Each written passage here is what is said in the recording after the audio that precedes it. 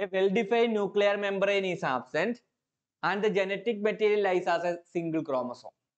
But for eukaryotic cells, it have well-defined nucleus and membrane-bound organelles. Example, animals. Okay. Here is the difference between a plant cell and an animal cell. What is the difference between basic differences between a plant cell and an animal cell? For a plant cell, the cellulose cell wall present external to cell membrane. That means additional to the coating of a membrane called cell membrane. In plants, there are one more coating. There is one more coating which is a cellulose cell wall. That means a cellulose cell wall made up of cellulose. So for a plant cell, there is cell membrane which is the coating of the cell, which is the protective layer of the cell. And in addition to the cell membrane, there is another coating outside the cell membrane made up of cellulose. And that coating is known as cell wall. In case of animal cell, there is no cell wall. For an animal cell, there is no cell wall. And the outermost structure is called as cell membrane or plasma membrane. So first basic difference is that animal cell having only cell membrane or plasma membrane. But for a plant cell, in addition to this cell membrane or plasma membrane, there is an additional coating, there is an additional cover made up of cellulose, and that is the cell wall. In plant cell, vacuoles are usually large. So for a plant cell, large vacuoles are present. But in case of animal cell, generally vacuoles are absent. And if they are present, they are usually small. So in animal cell, vacuoles are generally absent. But for exceptional case, if they are present, they are usually small. They are usually small. Then for case of a plant cell, plastids are present. In plant cells, there are plastids. Plastids are present in plant cell. But in animal cells, plastids are absent. In animal cell, plastids are absent. Next case, for a plant cell, centriole is absent. But for animal cell, centrioles are present. In plant cell, centriole is absent. But for animal cell, centrioles are present. These are the differences between a plant cell and an animal cell. Now, look at the difference. If we are asking to differentiate between a plant cell and an animal cell, then you can draw this table simply and you will get full marks.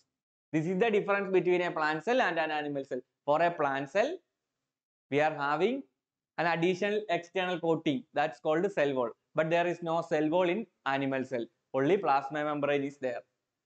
For plant cell, vacuoles are large. For animal cell, it is absent. If there is present, it is small.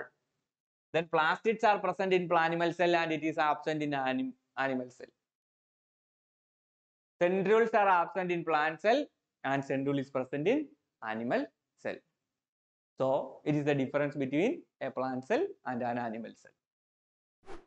Now we discussed all the basic things related to cells. What is eukaryotic cells? What is prokaryotic cells? Then the difference between plant cells and an animal cell. Now we need to discuss about what are the organelles which is present in a cell. The organelles which is present in a cell, that is the components of a cell. Moving to the components of a cell, I am explaining the first component which is plasma membrane. Which is the plasma membrane. A plasma membrane is a thin selectively permeable membrane covering the cell and is made up of lipids and proteins. This plasma membrane is made up of lipids and proteins. This plasma membrane is made up of lipids and protein. And this is the covering of the cell. This is the covering, a protective layer of the cell. And one more thing, this is a selectively permeable membrane. This is a selectively permeable membrane. So for plasma membrane, remember 3 points. This is a selectively permeable membrane. This is the covering of the cell and it is made up of lipids and proteins. The functions of this plasma membrane is, it separates the contents of a cell from its outside environment. First function is that This plasma membrane separates the contents of a cell from its external environment. And the second function is it regulates the flow of substance from the cell. It regulates the flow of substances from the cell. Okay. We are having two functions for a plasma membrane. First is it separates the contents of a cell from its outside environment. And the second function is that it regulates the flow of substances from the cell. Now, one additional term that can be asked from this section is that what do you mean by osmosis? What do you mean by osmosis? Osmosis is simply diffusion of water through a selectively permeable membrane. What is osmosis? It is diffusion of water through a selectively permeable membrane. Diffusion of water through a selectively permeable membrane is known as osmosis. Clear? This is our first organelle of a cell, plasma membrane. Clear? What happens when a cell is placed in different solutions? Now we are looking at a topic that if a cell is placed in different solutions, that hypertonic solution, maybe hypertonic solution, maybe isotonic solution. When the cell is placed in such different solutions, what happens to the cell? That we are looking. First, when the cell is placed in a hypotonic solution, then the cell placed in it will gain water. So when a cell is placed in hypotonic solution, it will gain water. So hypotonic solution, when a cell is placed in it, the cell gains water.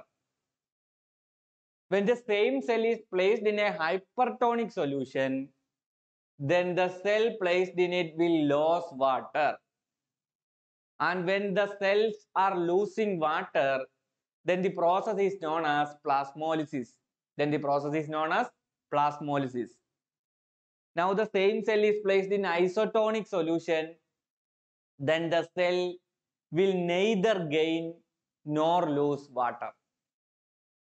So when a cell is placed in three types of solutions, first, when it is placed in hypotonic solution, the cell will gain water. When the cell is placed in hypertonic solution, the cell will lose water, and that process is known as plasmolysis. And when the cell is placed in isotonic solution, the cell will neither gain nor lose water. So nothing happens to the cell when it is placed in an isotonic solution. Okay. The next one is chromosome. What do you mean by a chromosome? Chromosomes are simply rod-like or thread-like structures. Chromosomes are simply rod-like or thread-like structures which are formed by the condensation of chromatin fibers, during cell division or reproduction. That means during cell division or reproduction, this chromatin fibers condenses to form rod-like or thread-like structures. These rod-like or thread-like structures are known as chromosomes. These rod-like or thread-like structures are known as chromosomes. A chromosome consists of two similar threads. A chromosome, when we are taking a single chromosome, it consists of two similar threads. And that two similar threads are known as chromatin